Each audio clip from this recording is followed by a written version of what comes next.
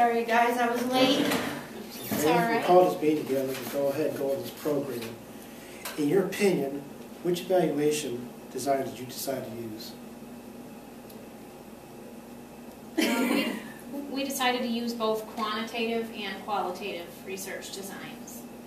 So we have the statistics from the quantitative and the surveys for the qualitative for the police group, and we're going to have a focus group for the members of the community of the neighborhood. Which would be our qualitative. The quantitative we're doing so that way if this does proceed to be a good program, we're looking into the future for possible other funding that we might need. So as far as the statistics we would need for like grants to continue the program. Did you place a deadline as to when you want the information back to you with these groups? We have not done that, but that's a good idea. We should pick a deadline to have the information back. That way they'll know, and that way they won't spend a lot of time. Right? Maybe follow up with a postcard or something and thank them for the support. Okay. Why did you decide not to use any other designs? Why did you choose the quantitative and qualitative? Was there any other reason?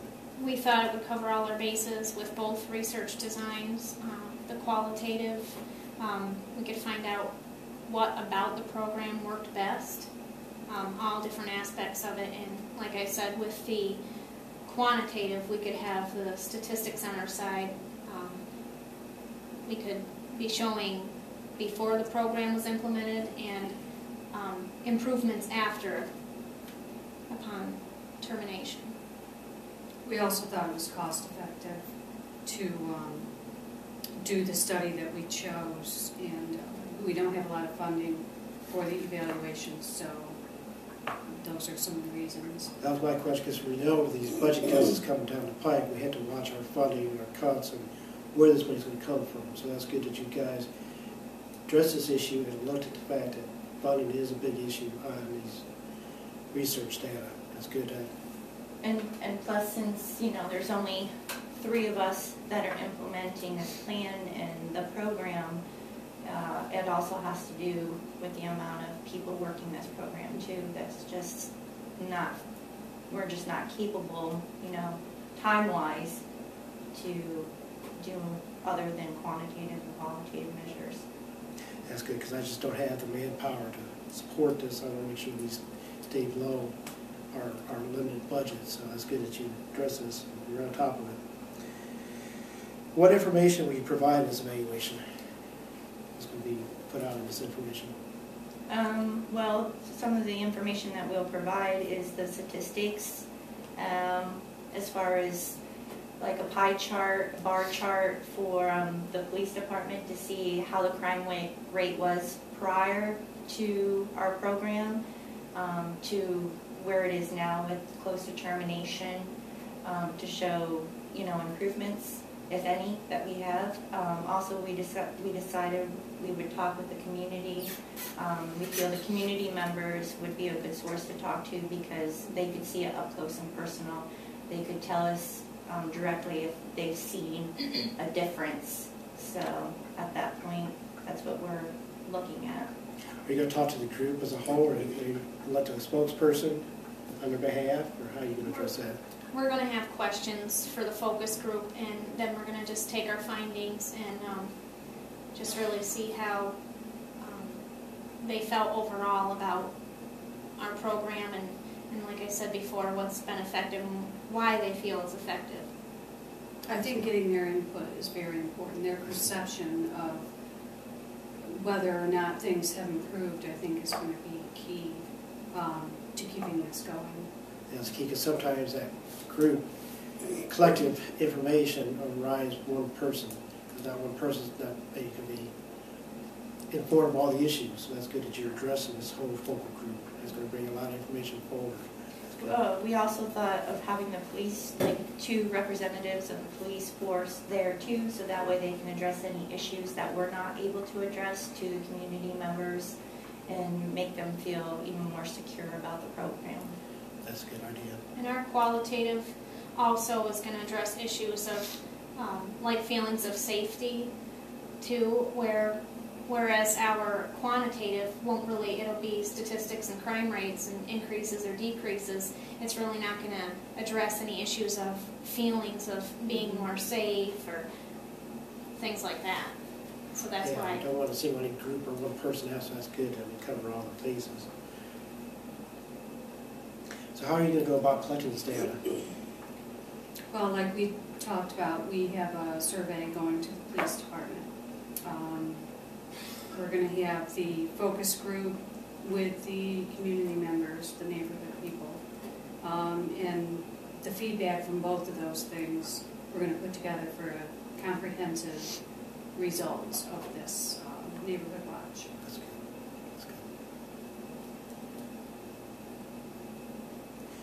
And you're talking about graphics, you're talking about the different bar graphs, pie charts that you're going to use to show the simulation. Yeah, we decided on the bar graphs.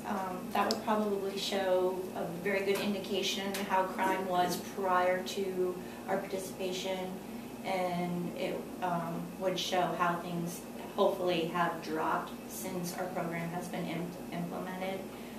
We thought about the pie graph for the qualitative, just so we can show like an improvement as far as how the community feels it has been implemented and how they feel their safety measures have developed since the program has been implemented. Most times people are very visual, they can see it firsthand, they can compare, it usually hits home with them. They can actually absorb and understand this information.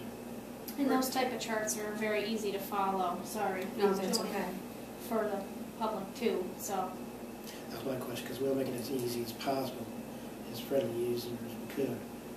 We're going to use PowerPoint, a PowerPoint presentation as well. And I think for the most part that, you know, people will respond to that well, to the PowerPoints. Well, it'll help keep the meeting focused and on Right. track, not, you know, for the You can people to open up look the at. floor at the end for any kind of questions or comments, concerns. Yes. Yes. And I think too with our charts, it will be important to show a positive outcome, you know, rather than, you know, showing that the crime rate goes down. Maybe we can put it into positive terms. To show the overall effect it's going to have on the community and group itself. Sounds like you got a good plan in store.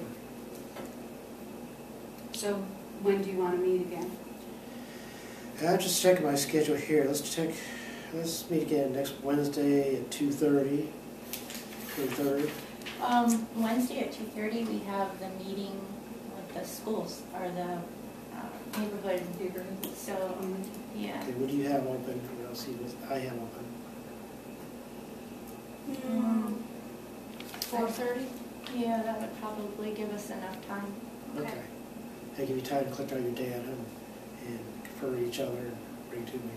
Did you want to meet prior to us discussing that with them, just so that we, you know, are checked in and like you want to look at our surveys just to make sure that everything's in play and that we have the appropriate questions and.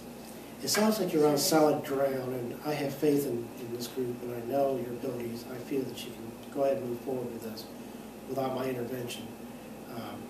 Just go ahead and collect the data and have your meeting and bring it to me, and we'll go over the results.